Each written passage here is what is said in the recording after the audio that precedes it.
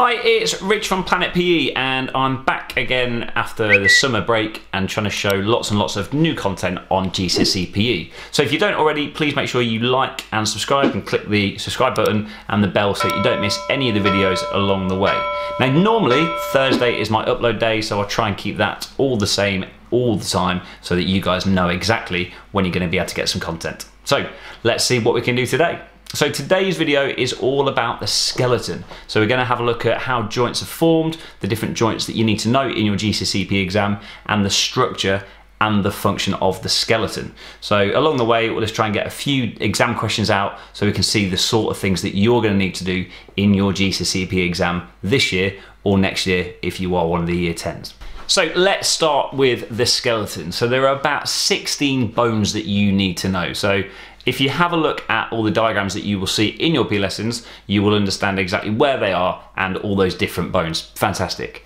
What you really need to understand is what bones make up which joint. So in the body, we've got the head and the neck joint, the shoulder, chest, elbow, hip, knee, and ankle. So we need to know the bones that make those up. So if we start kind of top down, that's probably the best way. So in the neck or the head joint, we have the cranium and we have the vertebrae. Okay, so where the cranium is going to sit on top of the vertebrae, so the skull, but we have to call it the cranium, is going to be sitting on top of those vertebrae, that is forming our head and neck joint. So an example of where that joint is going to move is, let's say, heading a football. The work I'm going to put on my neck joint is going to cause the football to have more force on it. We've then got the shoulder joint. So the shoulder joint is what we call a ball and socket joint. So it has a ball and then a socket. So what we have is that I've got my shoulder joint, which is made up of my humerus and the scapula. So you think about the big movements that you see with swimmers, about people bowling in cricket, all of those are possible because of all those movements that we can do at the shoulder joint where the humerus and the scapula meet. You then got the chest joint, okay? So there's a joint in the chest because we've got where two bones meet. So it might seem that lots of these different joints are about movement, but not all of them are. So in the chest, we've got our ribs and our sternum. So the sternum is the breastplate, the bone that you have in the middle of your chest that are then joined by the ribs. Now that isn't a joint that's going to move particularly because it's not one that we want to move, and we'll look at why that is in a second. We've then got the elbow joint. So earlier on we said the humerus, well the humerus carries on going all the way down to then meet where we call our elbow joint. Now in that joint we've got where the radius and the ulna, so the radius is the one which is kind of on top, the ulna is the ones underneath, okay, where they meet the humerus. So that means that at that joint, which is what we call a hinge joint, we can then create movements like flexion and extension. We then carry on moving down the body into the hip joint. So the hip is the second example of a ball and socket. So we've got our femur, which where that meets the sort of pelvic girdle, so where the pelvis meets the humerus, and that's what forms your hip. So the fact that you're able to kick a football, the fact you're able to run is because of that movement which is possible at the hip joint. Carry on going down, we're then onto the knee. So the knee is again a slightly different type of joint, again what we call a hinge joint, and that is where your femur is going to meet your tibia. Now we've got our tibia, which you kind of might think is your shin bone. Okay, so that big bone at the front of your leg. So that is going to meet the femur. Now on top of that, we also have the patella. So what you guys would think about is your kneecap. So the patella just sits on top. Okay, so there's three bones that essentially create that joint. And the final one is our ankle. So our ankle is where our tibia and our fibula, so both of the bones in the lower leg, meet the talus. So the talus is a bone which kind of allows your foot to connect to your leg essentially. So that is where we've got that joint. Now in your exam you might be asked something like, name two bones in the lower arm. So you think your radius and your ulna. You might be asked the bones which make up the shoulder joint. You might be asked the bones which make up the knee joint. So you're only really going to get some quick recall action about those types of questions or those types of information. So have a look at the diagram that we've got just up on here and make sure that you learn those different bones, the locations, and the joints which are created by where the bones meet. So those bones all are categorized into different types. So those different types of bones correlate to what we call the structure of the skeleton. So we've got 5 different aspects that kind of make up the structure of the skeleton. So as I said a second ago about joints, so where 2 bones meet is what we kind of call a joint. Now within there, one of the structure points that you would need to be able to talk about is the fact that your skeleton allows movement at a joint. So muscles don't move, bones move because they're pulled by muscles, which is then creating movement at the joint. So your first point there is all about the skeletal system allows movement at a joint. Now within your skeleton as well, one of the really interesting things is the fact that you are the shape or the size you are because of your skeleton. So the shape and the different types of bones determine the amount of movement that is kind of possible. So we've got things called long bones. So an example of a long bone would be your humerus or your femur. And those long bones allow what we call gross movement, so really big movements. So the fact you're able to walk, you can throw, you're able to swim, those big movements that almost move your entire body are what we call gross movements. And they're caused by the fact we have these long bones. We've also then got some what we call short bones. Now those short bones are for kind of tiny little movements. So you think when you write, it's not a very big movement, it's kind of short movements. So it's what we call fine movements. So they're caused by short bones. So a good example would be that if I am swimming, I'm going to be doing lots of really big movements from the shoulder using those long bones. But when I just slightly change my hand position getting in the water, that's going to be from using those shorter bones because they're doing fine skills or fine movements. So we've got long bones which create gross movements and short bones which allow those fine movements. We then have what we call flat bones. So flat bones are things that are going to help you to protect your vital organs. So you're going to get thick questions such as describe how the cranium is used to protect a vital organ in a game of football. So you would be asked to talk about how the cranium is a flat bone and it protects the brain from damage when heading a football. So you need to know all the different flat bones.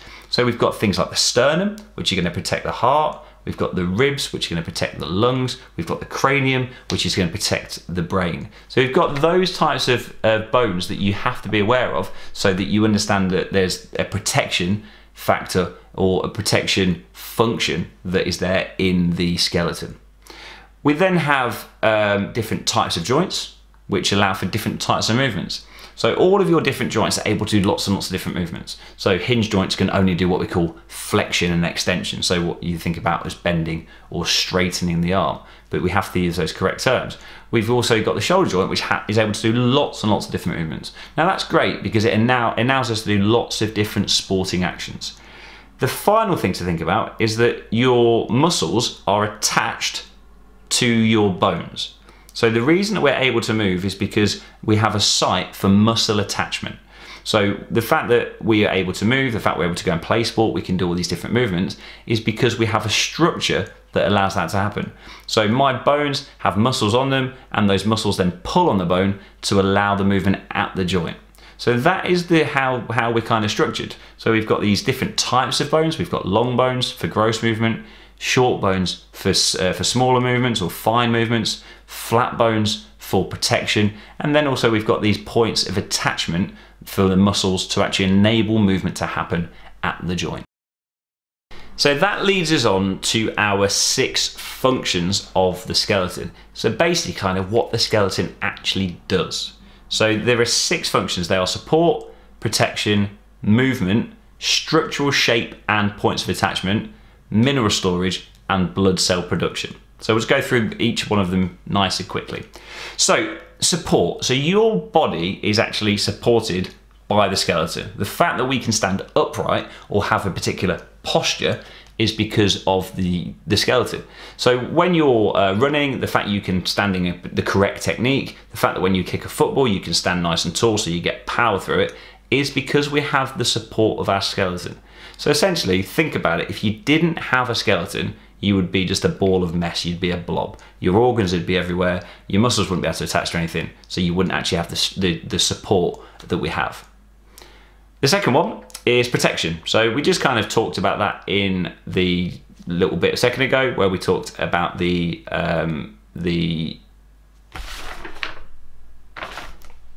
when we talked about the structure of the skeleton. So some of these terms are going to be kind of interchangeable when we talk about structure, when we talk about function. So function of protection is the fact that we have certain parts of the body, particularly the vital organs, protected by certain bones. So we know that now that they are flat bones, which are going to be protecting. So without those flat bones protecting our vital organs, it means that when we're playing sport, when we're moving around, that just simple collisions could cause us some pretty bad ways, really. So we'd be in a bit of a bad way if I was playing football, if I head a football and I didn't have a cranium. So it's helping us to be healthy, it's helping us to be active, because we're not going to risk any injury from quite menial things. Movement we talked about. So movement obviously is going to happen at a joint, because we know that we're going to be pulling on the bones to create movement. So one of the functions of the skeleton is about movement. And again, movement, as we said earlier, happens at the joint.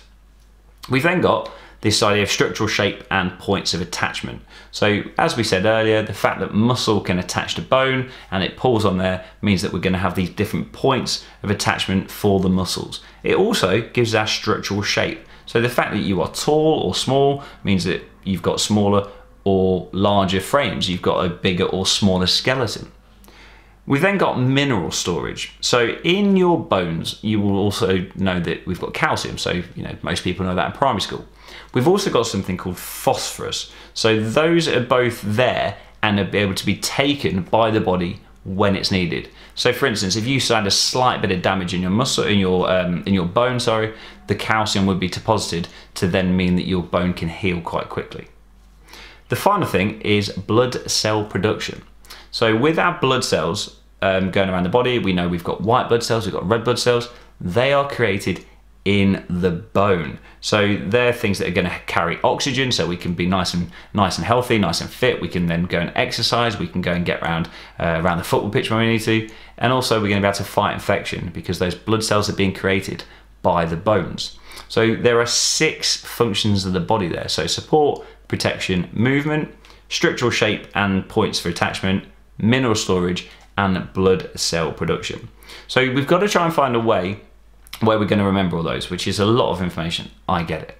So if you think about the functions, there's 6 functions, there's 5 aspects of the structure of the skeleton, and then there's those different joints. So I would go away if it was me, and I would have a look at the quiz below. So there is a website called Senenca Learning. So if you go on there and type in the link, create an account, and then from there you can then attack the questions. So I would start by looking at the functions and the structure of the skeleton to see if you can then understand what I've talked about today and then help yourselves in your learning. So thanks very much for watching, guys. I will see you again next week when we carry on looking at the synovial joints and the movements possible at a joint. So again, please like and subscribe to the channel, tell your friends. Let's get more followers, because along the way we'll do lots of cool things like some lives and then try and get some interactions with you. So in the comments, guys, if you want these videos to be different, if you want some more interactions, then please tell us so we can try and help you out. Enjoy, see you next week.